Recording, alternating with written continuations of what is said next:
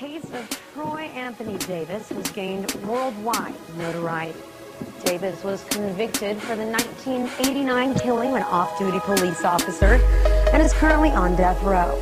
The thing is, there was no physical evidence to prove Davis's guilt, and 7 of the 9 witnesses who originally identified Davis as the murderer have since recanted, some alleging police coercion and intimidation in obtaining their testimony. Now, the likes of Pope Benedict, Jimmy Carter, even Desmond Tutu have all called for justice in this case, and a new court ruling may have dimmed that hope again. Last year, the Supreme Court instructed a federal court judge in Georgia to consider significant evidence of Davis's innocence that surfaced after his original conviction. But now, a federal judge in Georgia has rejected all those claims of innocence. So what does that mean for the U.S. justice system?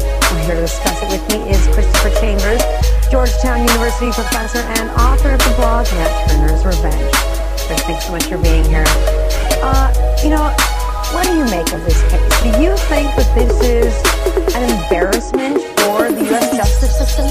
Oh, I think so. I mean, what's going on here is the Supreme Court playing ping pong with a man's life. I mean, not just Troy Davis's, but Officer McPhail's, who's the victim. I mean, he's waiting for final justice in a way too, but his family, and his family, and they're playing ping pong here. I mean, they sent this back to this judge with this weird, assignment to have him prove his innocence. I mean, and that's something that's unheard of.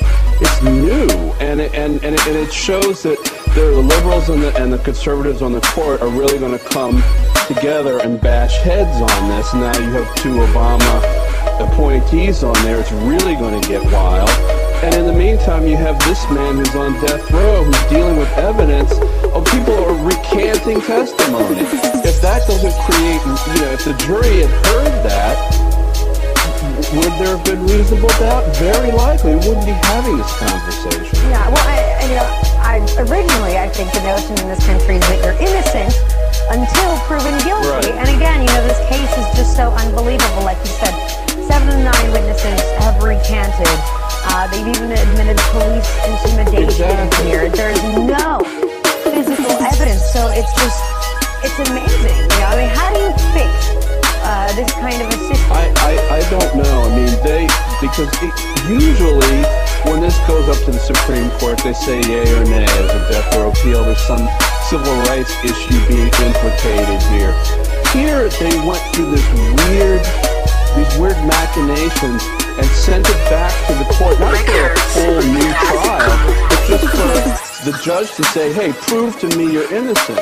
What the judge actually is supposed to be doing is saying, what would a reasonable jury do if they heard this, this new evidence? They didn't tell him that. They said, tell the defendant, the guy who's about to get a needle stuck in his arm, to prove that he's innocent. Well, when you're about to take a life, and there's another side to this. There is other evidence. There's Officer McPhail to think about. But when you're about, the state's about to take a life, you got to have all your T's crossed and I's dotted. There are people in the Supreme Court now, including, Clarence Thomas and Judge Scalia, who basically said, well, if you put an innocent man to death, c'est la guerre, as the French say. I mean, if you can check off a certain list, that's too bad. Well, you've got them on one side, another group on the court on the other, and they're really bashing heads on this. And the result is going to be bad for Troy Davis. That's what's so amazing to me, too, is why the Supreme Court in America has never, ever ruled on a case as to whether or not it is constitutional to put someone, put an innocent person to death. Well, the judge in this case actually did say it's against the 8th Amendment to put an innocent person to death. But here, Troy Davis isn't innocent. So he's playing a little game here, and the federal judge in this case, I don't blame him because the court put him in the middle of this.